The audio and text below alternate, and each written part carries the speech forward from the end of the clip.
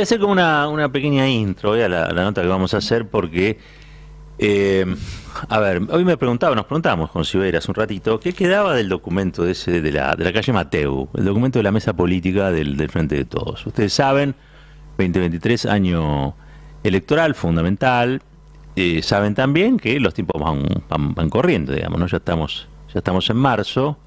Si bien es cierto que hasta mayo o hasta junio están las candidaturas, hay posibilidad, digamos, de instalar candidaturas. Por el otro lado, también es cierto que lo que se observa en el Frente de Todos es que no logra sintetizar una candidatura común, y yo me atrevería a decir que tampoco logra sintetizar un instrumento para dirimirlo. ¿Por qué?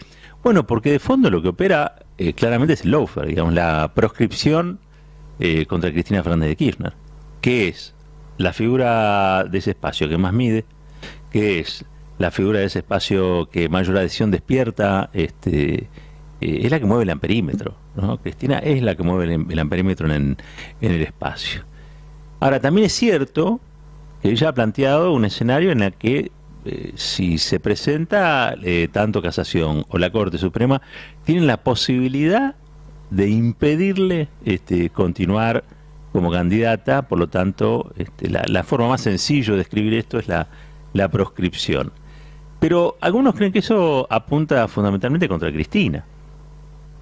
Y si bien la tiene en el centro del asunto, es un problema para el conjunto de la sociedad. A ver, es un conjunto para los que quieren votarla, y las que quieren votarla. Pero también, como estamos viendo, es un problema para el peronismo. Es un problema para el espacio del Frente de Todos, es un problema para todos los que no quieren volver a votar a Macri. Porque tienen que resignar la pieza de mayor relevancia en el tablero político. Y eso es, insisto, es un problema de Cristina en términos personales, sí, es un problema del kirchnerismo, sí, pero es un problema de todos aquellos que no quieren que vuelva a la derecha. Entonces, ¿cuál sería el rol, el papel? ¿De qué modo Cristina, si no es, podría acompañar? Digo, todo eso debería ser lo que se discuta. Se empezó a hacer en ese documento de la calle Mateo, ahí en la sede del PJ, y hoy estamos en presencia de, me parece a mí, nuevos cortocircuitos, ¿no? Es como que nuevamente se afloran más las tensiones o las diferencias que la voluntad de acordar, lo cual es bastante triste, ¿no? Este sábado, el 11, después de lo que va a ocurrir el jueves recordemos que se van a dar los fundamentos de la condena y la inhabilitación a Cristina. 2 días después, el 11, va a haber un acto que le va a reclamar a Cristina Fernández de Kirchner que revise lo que hasta ahora es una decisión basada en una lectura que, si bien parece cerrada por un montón de motivos, lo que no se ha modificado alrededor, o no se ha modificado mucho, es la realidad. Y la realidad es que hoy no tiene una figura competitiva el Frente de Todos, no de la talla de Cristina, digo, ¿no? Es como el presidente, como dijo la autoridad, creo que este fin de semana planteó una pelea de enanos, ¿no? Nadie mide demasiado. Y todos creen que, bueno, ante esa carencia, el que quede va a reunir las voluntades. Quizás sea así, pero quizás no sea así, ¿no? Esto es un poco el debate que hoy se da al interior de este espacio. Debate que se acelera porque los tiempos se van acelerando, ¿no? ¿De qué modo esto se va a resolver? ¿Cómo? Tampoco está muy claro. Y sería interesante que ya se empezara a clarificar. ¿Por qué? Porque la gente, uno nota, hoy veíamos en la encuesta, mucha bronca, pero también mucha desilusión, ¿no? O sea, falta de motivación, desmotivación general, porque pareciera que todos vamos un poquito entregados a lo que vaya a suceder con una derecha que viene a por todos y por todas, ¿no? Bueno, hay modo de evitarlo eso, pero también es cierto que uno no ve o no nota el clima, ese clima electoral o de la previa electoral, en la que hay una misión muy importante que instalar o que sostener, y que eso hoy no está ocurriendo.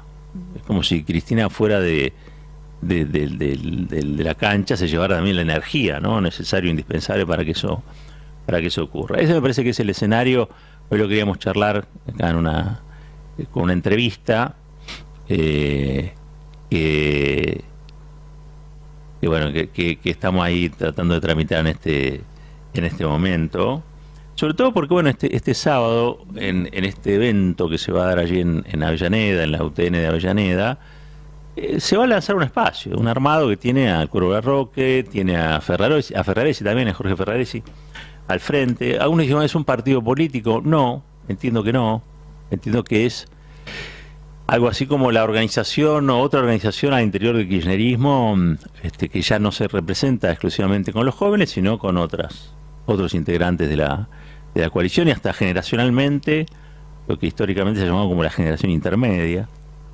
Y va a ser sin dudas un acto importante, un plenario. Los plenarios tienen la mecánica de que cualquiera que va allí puede plantear y hablar, aunque los oradores de fondo van a ser dos, Axel Kicillof y Máximo Kirchner.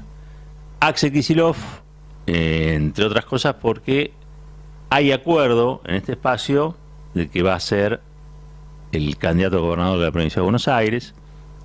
O sea, hay acuerdo en que va a ser el gobernador nuevamente, y hay acuerdo que se va a quedar en la provincia, cosa que él quería.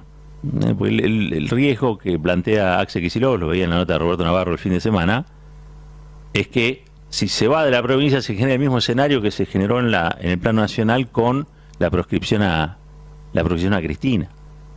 Y eso es lo que quiere evitar Axel, ¿no? Decir, bueno, pará, si yo me voy de acá, ¿qué pasa con Isauro Alte? ¿Qué pasa con Espinosa? ¿Qué pasa con los que hoy por hoy aceptan que yo soy la mejor carta, digamos, ¿no? Ese es un poco lo que está ocurriendo. Va a ser uno de los oradores.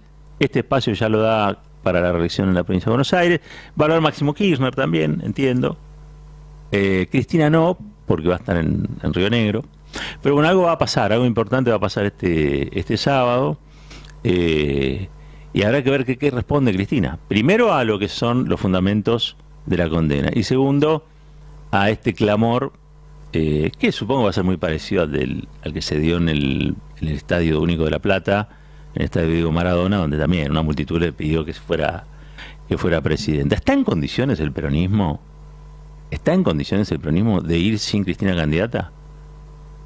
Y otra pregunta más, ¿está en condiciones el peronismo de asumir que los problemas de Cristina son los problemas del conjunto del espacio nacional y popular? ¿O en realidad hay que dar por cerrado el debate e instalar cualquier otro candidato, porque cualquier otro candidato frente a lo que va a ser una victoria de la derecha, o casi una segura victoria de la derecha, va a medir todo lo que puede medir el potencial del espacio? Entonces son preguntas que uno se hace, entre otras cosas porque si Cristina no participa o no legitima el proceso de selección de quien vaya a ser el candidato que la suplante, si es que eso se da, bueno, cualquier resultado va a ser un resultado contaminado, no es como la teoría del fruto del árbol envenenado. Sos candidato producto de que Cristina no puede competir.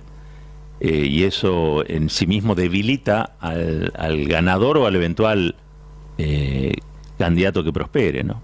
Bueno, cosas que me parecen son claves para ir pensando, para ir reflexionando. Queríamos hacer una entrevistita, lo vamos a estar haciendo en unos minutos, ¿sí? Así que ahora nos vamos a ir a una breve tanda, ¿sí? Y cuando volvemos, seguimos profundizando sobre lo que va a suceder este sábado. Un país unido por la radio.